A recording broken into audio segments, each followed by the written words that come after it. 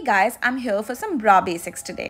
How many of y'all actually know how to measure the right bra size and wash them and store them correctly? Turns out I was doing all the things the wrong way. So are you ready to change your life and triumph over these bra basics once and for all? Measure your under bust minus 32 and add 4 to it. Now measure your over bust minus 38. Simply calculate the difference between the two. Mine is B because the difference is 2. Otherwise it's A if it's 1.